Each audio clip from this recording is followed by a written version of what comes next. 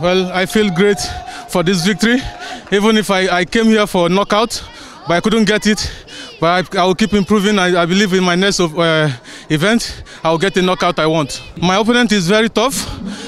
He took a lot of punches from me, both on the ground and standing, both my straight punch and my hooks.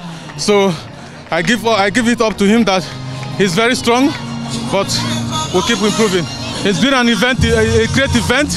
The progress and everything from the Qadya 01 to Qadya 03 now, there's been a lot of improvement, and I'm glad, and I will see that it will keep improving more and more. I believe to have a title from this featherweight division, and I believe I will get it. You fight for the title? Yes, I'm going to fight for the title very soon.